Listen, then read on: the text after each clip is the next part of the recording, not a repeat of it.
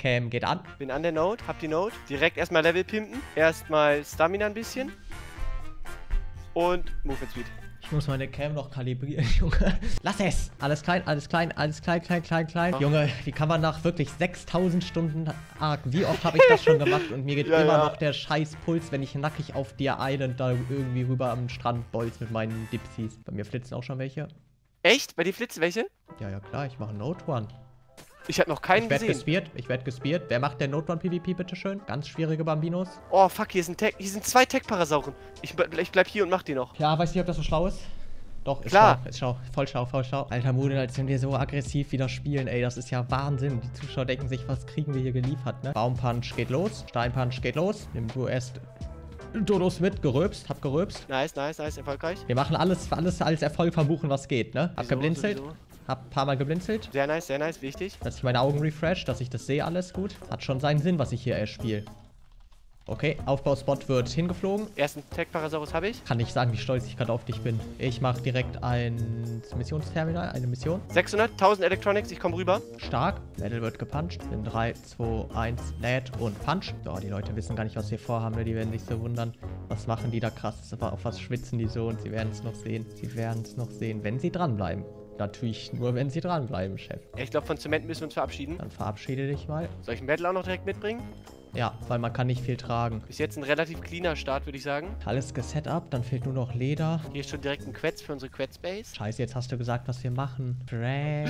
Glaubst du, es gab welche, die jetzt echt dachten, wir holen einen Quetz? Dabei schwitzen wir voll auf was Krasses, ne? So, haben wir schon eine Smithy irgendwas? Können wir schon bauen? Nee. Ja, müssten wir aber bauen können. Aber ich bin pumped, du auch? Ja, Race ist auch geschafft. Wie viele Points habe ich? 4K reicht. Reicht vollste Schwadrone. Mein Sound ist zu leise, zu quiet, zu quiet. Okay. Über mir boostet einer. Nee, ist nur Helena, ist meine Helena, sorry. Hallo, Überlebender. So, Simi, ich gehe jetzt einen Ich-Detam, wir treffen uns da, okay? Wo da? Wo was? Wo war? Da Zentral bist du, Mitte. Munin. Crash. Ja. Über dir ist einer. Ist nicht, du, Doch, ja. nein, guck doch über dir. Fliegt über der Base. Ich gehe nicht zur Base jetzt. Er kommt zu mir. Hier ist einer. Ja. Er kommt in unsere Richtung. Er hat einen Bogen. Hier. Hab ihn Hab ihn gehittet. getroffen. Ich auch. Hab ihn nochmal gehittet. Was mache ich? Ich guck, dass ich den Fabricator mache. Er boostet in deine Richtung. Ich bin in der Base. Bau die mal zu, wenn du kannst. Ja, kann ich nicht, Digga. Guck mal an, wie das Mit hier... Foundations und so, dass er nicht reinkommt einfach. Kommt der... Kann ich nicht. Ich craft dir mal einen Speer, so hart es klingt. Wäre halt richtig belastend, wenn der jetzt unsere Smithy take holt. Ja, das macht's mir gerade nicht leichter, Digga. Wo ist er denn? Bei uns? In der Nähe, ja. Hat er da auch eine Base? Ja. Okay, dann ist aber gut. Dann will er nicht unsere. Ich hab den Fabry. Ich kauf Gasolin. Hab ihn zweites Mal getroffen, drittes Mal. Lenk ihn nur ab. Zieh den Fight von mir aus noch in die Länge. Nicht direkt killen. Ja, ich loote seine Base. Ja, und dann fliege in eine andere Richtung weg. Halt nicht zu uns dann, obvious. Das wäre ganz geil, Chef Schmeff. Hab ihn viertes Mal gehittet. Sauber. Solange ich hier jetzt noch 3 Minuten Ruhe habe, das wäre top. Der Bolat. Generator habe ich, Kabel habe ich, Outlet habe ich, Turret fehlt. Polymer Zement kann ich eventuell kaufen. Dann baue ich hier ein Turret hin. Hab ihn nochmal gehittet. Bam, bam. Geschütz. Bam, bam, bam. Bam, Hab seine ganze Base gelootet, er ist weg. Das ist tatsächlich geil, Junge. So, rein. Outlet. Bam, bam. Ich fuck ihn hier weiter ab, du baust Turret, einfach nur Turret hin, ne? 1, ja. So. Ich brauche noch die Munition kurz, aber dann habe ich's. Zumindest ein bisschen Muni. Komm, go, Simi, go. Nicht hibbelig werden jetzt. Ich merke, wie ich hibbelig werde. Okay, Generator an, Turret an. Mittel, Ich zerstöre seine Base hier. Mittel hoch, ja. Das ist top, Chef. Du machst guten Job. Wir machen gerade ein gutes Tech-Team. Das hindert uns zwar gerade ein bisschen in unserem Main-Plan. Ja, aber ich habe seine ganzen Forges hier weggemacht. Übelst gut. Also ich finde, wir haben das gut gemacht. Du hast Turret an den Start gebracht, ich habe weggedrückt. Junge, du hättest dir den Fight geben müssen. Er hat die ganze Zeit versucht, mich zu bohlern oder mit Arrows abzuschießen. So, what the fuck? Ja, es läuft eigentlich ja ganz gut, ne? Probier Ich bin das auch dir ganz gleich ehrlich, ich habe noch nie an so einem Starter-Spot ein Turret gebaut. Das ist eine ganz weirde Experience gerade. Ja, aber das mussten wir ja, weil dann nebenan einer steht. Und das Turret klar. müssen wir ja anyways bauen und dann bauen wir es halt jetzt. Ich sehe dich. Cryo, ich lock die Haie weg. Ja, ist der da noch? Ich sehe den nicht Ja, mehr. der ist ganz in der Ecke. Ganz in der Ecke. Ach, da oben, ja. Sauber, sogar gutes Level hast du geholt. Ja, 150. Cap, maxed. Das ist strong. Ich gehe direkt unter Wasser und hole noch ein bisschen Öl. Ja, ich guck mal hier ins Red Hole. Kennst du das? Nee. Für uns wäre jetzt wichtig, du musst wieder an die Base. Hier ist keiner. Und wir müssen jetzt rüber. Du musst jetzt Scuba machen und tschüss. Ich hab so Schiss, aber allein, Chef, immer. Ja, ist doch egal was. Du nimmst nur Betten und ein bisschen Spam mit. Und vielleicht ein Gate. Nimm mal ein Gate mit. Ich gehe jetzt erstmal zur Base. Ich mache mir jetzt ein Scuba, ein Bett, Ja. Foundations, ein Gate und versuche zum Spot zu kommen. Oh, dann bin ich der Spotjäger. Das gefällt mir gar nicht. Ich habe immer so Schiss, weißt du? Kann auch machen, aber ich bin halt gerade noch unter Wasser. Du hast den Ichti, weißt du? Ja, ja. Das wäre jetzt zu switchen. Ja, ich wär mach halt schon, das richtig macht Sinn, time-based. das macht Sinn. Dann baue ich da gleich noch mehr mehr Forges hin, okay? Ja, ich muss mich jetzt mal kurz ordnen hier. Atemgerät. Gib her den Lachsnacken. Atemgerät, Foley, Ladle. Ich mache auch Stein-Triangles und nicht normale Stein, weil damit kann ich mehr einzelne covern. So, ich habe echt die Bookshand voll, jetzt dahin zu gehen. Makrele, Makrele, Makrele, Junge. Was brauche ich? Tor, Bed, Foundation, Scuba, Ichti. Liege ich damit richtig? Weil dann dübel ich in dem Sinne ab. Oder nicht Travel. Drück die Daumen, dass ich jetzt nicht Camper-Snipert werde. Spawn, Spawn, Spawn, Spawn, Spawn. Okay. Die wilde Kluft ist out. Scuba ist out. Sattel ist nicht out, aber dran. Gewicht ist scheiße. Speed, Speed, Speed. Gewicht, Speed, Speed, Speed. Simi Goat. Okay, und jetzt ist die große Frage der Fragen des Simis und so und auch des Munins. Findet Simi den Spot? Ich glaube, da geht's rein. Ich glaube, ich hab's. Wenn jetzt hier wer krasses ist, ne? Wäre eine traurige Sache. 300 Kilometer tief geht's jetzt in den Spalt. Und dann kommen wir gleich zu einer sehr, sehr geilen, äußerst geilen. Ich glaube, ich hab's. Ich glaube, ich hab's. Okay, ich sehe noch nichts. Ich sehe nichts. Ich sehe nichts. Nichts. Hier könnte ja schon sein. Ich spamme ein. Endschwenks. Sehe nichts. Steige ab. Sehe hier wirklich nichts. Versuch so direkt zu spammen, dass es Atro-safe ist. Weißt du noch, beim letzten Cave-Claim, den wir machen wollten, wurden wir geatro-nutzt. Hätten wir die an die Decke geplaced, hätten die nicht atro-nutzen können. Und der Win wäre unserer gewesen. Chef, ich höre dich übrigens nicht. Bist du gemutet oder so? Kann das sein? Weil du bist unverhäuflich still. Du bist so still, wie du sonst nie bist. Scheiße, Munin ist irgendwie gone, Junge. Ich bin jetzt alleine. Das macht's noch schlechter. Das macht's gruseliger. Du warst gemutet. Full mute. Ich war gemutet. Ja, das ist so dumm. Ich komme da irgendwie aus der mal rauf. Hast du viel Gasolin gemacht? Nee, ne? Ich habe gekauft, 20 Stück. Ich mache schon abartigos Spammos. Bist du jetzt schon drin? Ich bin drin. Sauber. Saugeil. Saugeil, Simi. Wirklich saugeil. Junge, geil, Chef. Wie geil ist das? Wir haben einen echt ganz okayen Spot, ne? Der ist echt gut sogar. Den kannst du ohne Tech nicht fighten. Ja, aber wir brauchen auch genauso Tech, um den hier zu defenden. Ja, okay, was mache ich jetzt hier, Chef? Ich bin halt jetzt hier mit Nickes. Wir müssten kommen. Du müsstest kommen. Du kommst jetzt erstmal hier rüber. Lass den erstmal da unten stehen. Ja, ich habe halt nichts zum Einlagern mitgenommen, weil ich auch so schlau war. Dann willst du Gen 2 machen oder willst du Crystal Isle gehen? Ich würde tatsächlich jetzt die Turret-Produktion vorantreiben, okay, dann, Chef. Das ist... Ja, das ist alles gut, ist alles richtig. Dann schnapp ich mir jetzt Crystal, mach mir Flak und geh rüber. Aber ich muss einen Marrying Race machen, um mir Crypods zu kaufen. Ich komme auch nochmal nach Gen 2. Ich farm da und travel dann mit Zeug rüber. Das müssen wir jetzt machen. Weil ich würde auch direkt Öfen hier unter Wasser jetzt hinsetzen. Dass die parallelen Safety da schmelten. Das mache ich jetzt, okay, Chef? Ja, wenn du kannst, dann mach das, ja. Öfen craften. Die Vorproduction geht jetzt los, Chef. Ich wollte halt jetzt hier in die Base farmen, mich dann überladen mit Metal und Holz und so und dann rüberziehen und aufbauen. Das wäre jetzt mein Plan. Und dann kann da Metal richtig brennen und wir können durchstarten.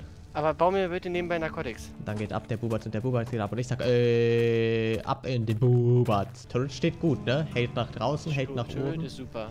Okay, dann hole ich jetzt Holz, noch genau so eine Fuhre und Metal. Und dann haben wir da drüben erstmal gut Stein, gut Holz, gut Metal. Und dann heilt sich die Öfen hin, noch mehr Betten und Mörter an. Und dann craftet da erstmal alles durch. Auf Prim-Basis, aber es craftet. Oder soll ich hier noch ein Turret machen und dann direkt auch noch ein Turret und ein Gen damit hinnehmen? Ja, mach das. Sehr, sehr gut. Dann noch mehr Metal. Da farme ich jetzt einmal alles ab, was da noch ist. Das sollte gut was sein hier. Aber das reicht auf jeden Fall, um 1, 2 Indies dann davon zu bauen. Und da farmt man dann ja eh nochmal richtig für, ne? Okay, Generator ist nochmal da ein zweiter. Geschütz fehlt Poly und Cementator. Dann muss ich jetzt wohl da übel... Ich mache noch Rennen. Hol davon dann auch direkt Cryos oder so noch weißt du? Dann, ja, bitte für den Stego. weil ich bin auch Den out of tun wir übrigens points. in Upload, ne? Ja, ey, wir sind so ein Team, ne? Wir haben schon so viel gespielt. Es geht so geil immer, Ja. ne? Das geht so geil mit dir, wirklich. Das macht immer Bock. Außer wenn es nicht Bock macht, aber das liegt dann an Ark und nie an dir. Auch im Raiden. Die Leute haben, glaube ich, auch so immer den Eindruck, dass wir halt richtige Dödel sind, weil wir halt immer nur Dödel, also so dumm rumlabern. Das, was wir raiden, so, es klappt halt irgendwie doch immer. Und am Ende spielen wir so, dass es gut funktioniert. Ich bräuchte dich jetzt. Ich bin für noch im Crypod. Rennen. Ich bin noch im Rennen. Fuck, 6K, 5,9. Was? Okay, ist gut. Erster Stego top. Für sowas sucht man manchmal schon eine halbe Stunde oder so. Okay, Chef, so hart es klingt, ich bin soweit. Du müsstest jetzt... Ja, ich habe alles. Ich würde jetzt kommen. Ich kaufe noch einmal Gasolin. Okay, damit Travel... Ich komme jetzt, ne? Ja, ich flitze hier gerade rum. Ich laufe hier rum. Keiner ist hier. Ich bin da. Komm. Ja, ist... Und Travel up. Direkt. Bin weg. Sauer! Die Base steht noch. Überlebender. Ist da. Ich nehme Fundament und baue erstmal hier. Geht das gut?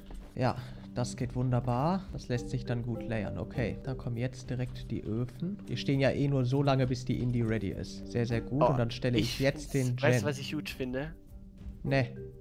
Doch, Gasolin ist da, Alter. Oh mein Gott. Ja, dann müssen wir möglichst schnell auch darüber jetzt beim Moven, ne? Ich finde unser Vorgehen diesmal übrigens deutlich klüger, ne? Beim letzten Mal sind wir directly für den Spot gegangen. Und das ist natürlich klar, dass der umkämpft ist. Diesmal sind wir für den second geilen Spot gegangen, der aber im Early Game gerade noch härter zu raiden ist. Zweites Turret steht. Ich habe jetzt eins unten im Wasser und eins oben drin. Also, dass das möglichst lang in den Gang zieht. Dass wenn hier einer reingeschwommen kommt mit seinem Ichti, das schon mal reinzieht und dann muss er erst das machen und danach ist noch eins hier drin. Das ist zumindest schon mal ein bisschen Zeitverzögerung. Und der Gen steht auch noch weiter dahinter. Habe ich mit Flexkabeln jetzt erstmal gemacht.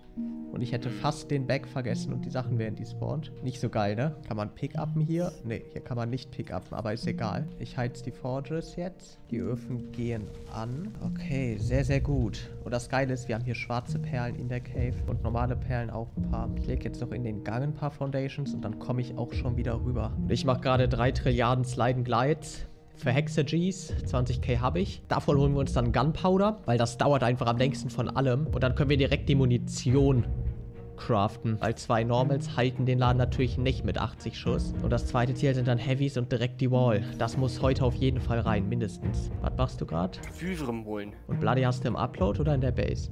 Es liegt in der Base. Stark. Der nächste, der nach Lost geht, nimmt den mit. Kleiner Pro-Tipp noch von mir an alle Maving Runner. Immer das linke nehmen, ab hier. Nicht den Boost nehmen, das ist ein Jebait. Und dann hier direkt auf den Boden und ab jetzt nur noch links. Egal was kommt. Das sind alles Jebaits, weil, ihr seht es jetzt gleich, jetzt kommt die erste Abzweigung. Genau jetzt, da ist ein Jebait rechts für den Booster. Geht links, weil hier seht ihr diese glatte Wand. Wenn man so schnell ist, an der anderen Seite bleibt man hängen, weil man so schnell ist. Und auf der linken Seite hat man immer die Safety. Hier auch. Rechts wäre zu weit oben. Schön weit links. Hier auch den linken Weg.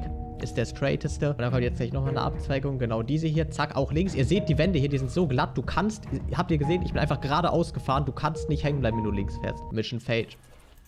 Echt? Ja, weil ich links gefahren bin. Geschafft hast. Nein, weil ich halt immer hängen bleibe, Junge, wie so ein Otto. Aber ich finde es krass, wie zum Beispiel Gato und wir beide Arc PvP spielen, aber so unterschiedlich, trotzdem so eine unterschiedliche Experience immer haben. Für Gato ist ja viel wichtiger, er geht übel gern für die Action im Early Game, weißt du, direkt PvP in ein paar Kills holen und hat da seinen Spaß dran. Und für uns ist ja genau das quasi umgedreht. Wir sind froh, wenn wir im Early Game nicht genutzt werden. Wir versuchen das zu skippen, sogar weitestgehend teilweise, um eben einen guten Start hinzulegen für eine gute Base, für eine gute Restseason, also für den längeren Verlauf. Aber finde ich krass, weil halt wirklich, und dann, auch wenn du Solo spielst, wenn du in einer Group spielst, sind ja komplett unterschiedliche Spielgefühle, Erfahrungen und Spielweisen auch. Aber alles ist Arc PvP, das ist irgendwie ziemlich nice. Eigentlich so auf einem Mal-1-Server oder Offi oder so, wäre das da als Solo sogar vielleicht eine valide Strategie, einfach nur Hexags zu farmen den ganzen Tag. Dann irgendwie bessere Missionen noch mit Tames, weil die kann dir keiner nehmen. Und du kannst dir damit die wichtigsten Sachen, Gunpowder, Zement, so, ne? Ja, ich verstehe, was du meinst, aber ich glaube nicht, nee. Maving VP bekommen. Ich habe auch PT-Sattel bekommen. Ja, ich habe 30k Gs, das reicht mir erstmal. Und für die erste Folge reicht's auch. Kommen ein paar echt geile Videos auf euch zu. Lasst mir gerne ein Abo da, ich hab euch lieb. Haut rein und tschüss.